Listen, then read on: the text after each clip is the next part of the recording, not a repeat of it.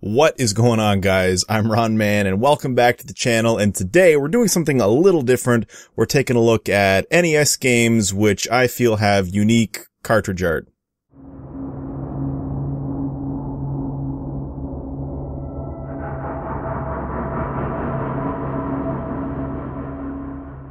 Now, I've compiled a list of 1, 2, 3, 4, 6, 7, 8, 9. There's actually 10 games. I didn't plan on it to be 10. This is also unscripted. I haven't scripted anything. Normally when I do my game reviews, there's a script. I read from the script. Not happening today, so I'm just talking. Yeah, hopefully it doesn't suck. I already don't know what to say. I guess we're just gonna sit here in silence for the next 10 minutes. So I'm going to refer to these games as having unique labels, not bad labels. A lot of people would call them bad. I don't think they're bad, I just want to call them unique. And not every label on the list is necessarily bad, it's just unique for whatever reason I've decided, and it's card art that I've always found unique. I should probably just fucking stop rambling on. The first one that we're going to cover, and it's a game that most of you are probably familiar with, and it's going to be no surprise to anybody, but coming in at number 10 is the original Mega Man. What the fuck is this? Who is that? That's not Mega Man. That looks like fucking Uncle Steve Friday night after the bar, and he's had a little too much. I don't know how this label came into existence, but I mean, this is the first game, so you can assume that the artist had no fucking clue what he was drawing, and someone was probably like, oh yeah, it's a guy dressed in blue and he shoots from his arm. And the artist is probably like, yeah, well, you need a gun to shoot, so there's a Magnum, and, you know, yellow and blue. I don't know. What the fuck? What's going on here? Coming at number 9 is a pretty close relative, but, Mega Man 2. Again, what the fuck is it? Look at these guys. He's got a fucking gun. Look at the bad guys, and look at fucking Wily. That doesn't even really look like Wily, but he's scared. I remember when I saw this when I was 16. Yeah, I've played Mega Man my whole life, but for some reason, I guess I didn't see the art until I was like 16. I remember looking at it and just thinking, what the fuck?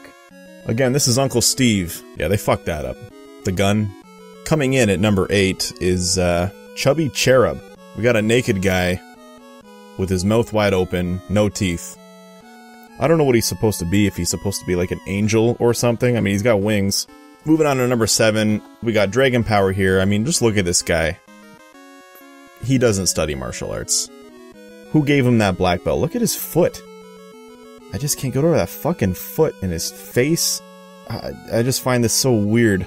And they got a fucking screenshot of the game on the cover, and you can't even really tell what it's supposed to be. Coming in at number 6, we have Master Chu and the Drunkard Who. I just don't know what to think. Like, I actually don't know if I want to be there hanging out with these guys, or I never want to see this label again. Look at his foot. Coming in at number 5 is Fester's Quest. That's right.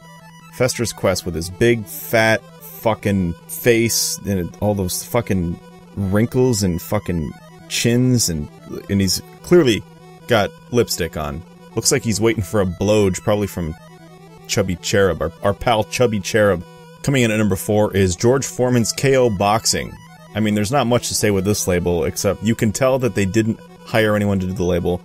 They just put the name of the game on, blue background, and clearly a cropped picture of George Foreman, looking like maybe he's getting fellatio as well. Probably from our buddy never mind.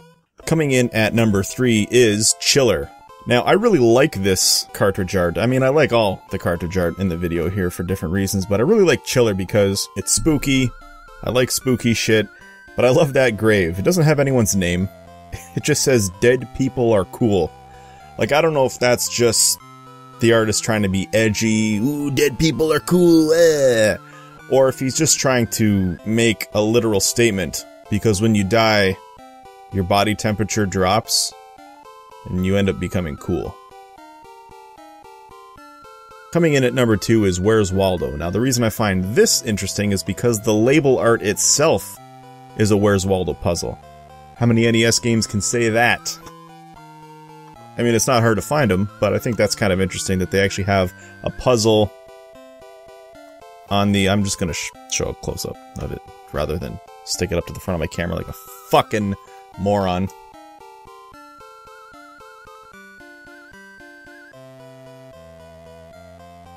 Finally, at number 1, we have John Elway's quarterback. Is that his name? His name is John Elway. Is it John Elway? Yeah, John Elway. John Elway's quarterback. This is obvious. The guy's never held a fucking controller in his life. Here you go, throw on a fucking helmet, and there's your NES controller, and they even put the seal of approval right on the controller, just to try to cover it up, because clearly, he's not a gamer. He's a football player, I think. I don't know anything about football.